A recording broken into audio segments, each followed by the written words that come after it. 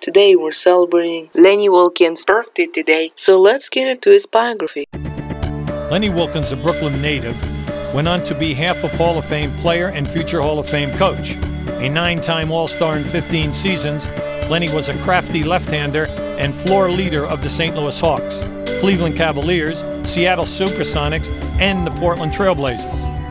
In the 1969-70 and 71-72 seasons, he led the league in assists with the Supersonics. In 1971, he was All-Star MVP. Wilkens topped his remarkable playing career as a coach.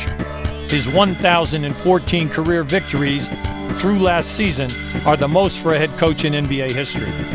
His only NBA championship came in 1979 as the Supersonics head coach. In 1996, now coach of the Atlanta Hawks, Wilkens was honored to coach the gold medal winning U.S. Dream Team at the Atlanta Olympic Games. Here's some more fun facts about him.